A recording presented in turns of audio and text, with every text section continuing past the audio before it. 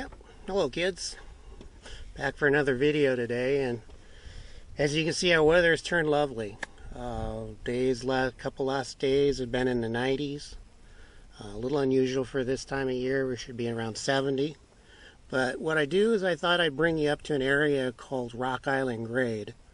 And if kind of looking behind me, you can say I don't see any grade that way.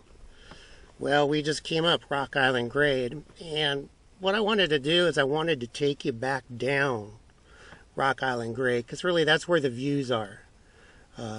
You'll get views of the Cascade Mountains, which are directly behind you. Yep, that's right. They're right behind your TV screen there, or your video screen. To my right over here is Badger Mountain. Over the hill down over here is the Columbia River. The Enchantment Mountains are over that way. More of the Cascades. The Colocum area, the Wildlife Refuge, across the river. But I thought I'd just point the camera and we're just going to go down the grade. I'm not really going to make any comments unless I see anything interesting. We're going to take it nice and slow.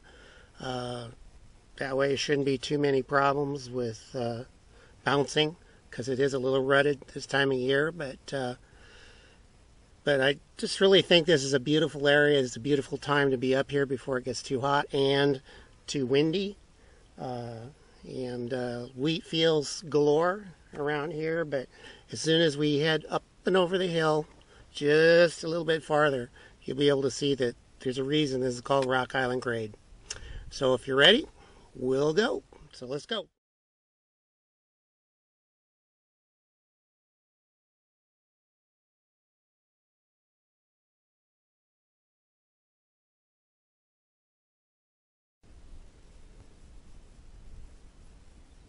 Thought I'd mention here just before we get going that the altimeter on my GPS at this point reads 2,408 feet. So we're roughly 1,300 feet above the Columbia River. So kind of give that in mind, think about that, how far we're dropping down to the main road as we get down there. So if all's fair in love and war, so we will get going here.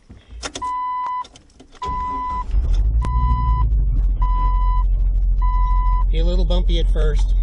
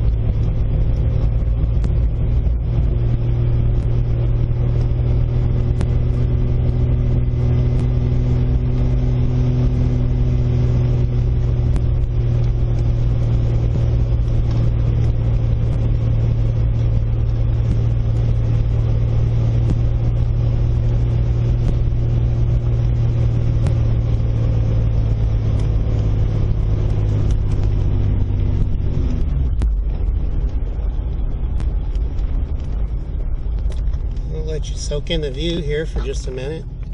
On know if you can see the main highway way down there in the distance along the river. But looking straight across at us there that's the Alcoa Wenatchee Works. One of the few aluminum plants still in production here in the United States. So, okay, so on we go.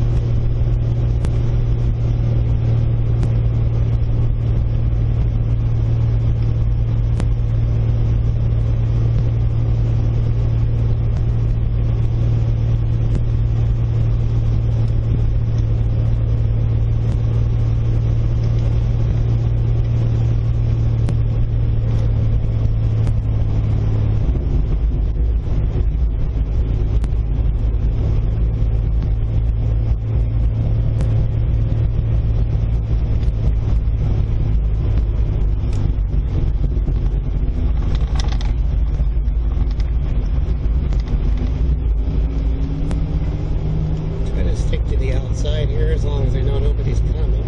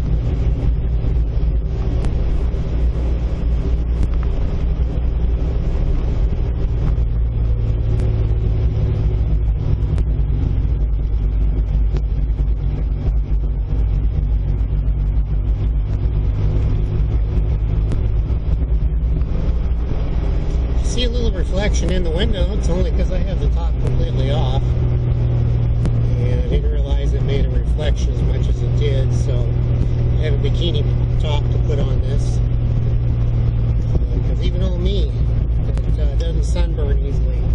I get rather hot in here with no top.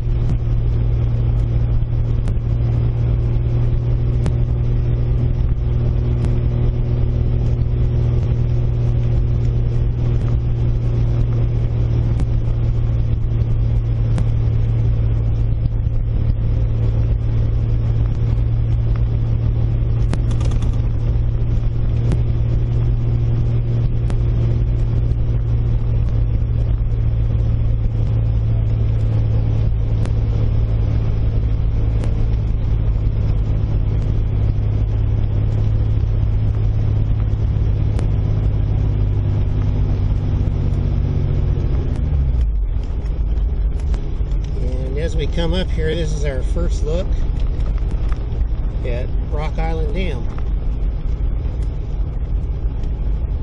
I believe this was the first dam built on the Columbia River back in the 1930s by, I believe, Puget Sound Power and Light. It was eventually bought by Chelan County PUD through a power agreement. And the rest is history, as they say. Lots of dams on the Columbia now. But I got some still pictures on the way up that will show these. I'll intersperse them.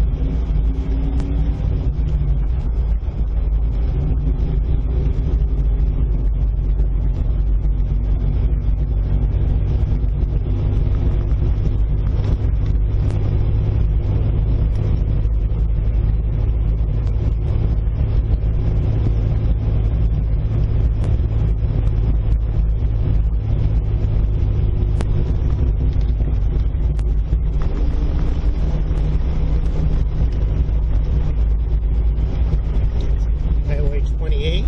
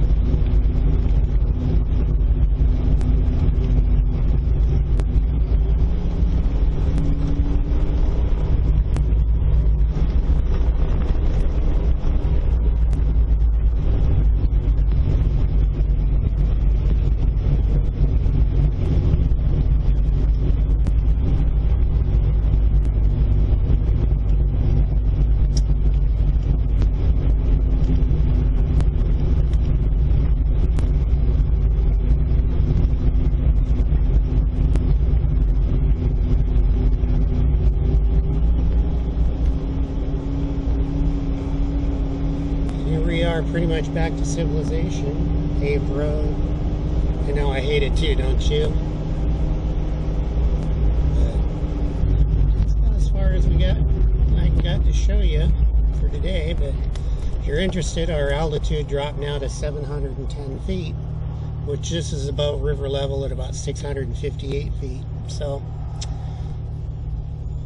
that's about it. But Rock Island Grade's a rather interesting road. It's kept open in the wintertime. It's a road that's used for a lot of grain, a lot of wheat, a lot of alfalfa come off the Columbia Plateau up there, Columbia Basin, and it's just a real neat drive. I love to do it every once in a while.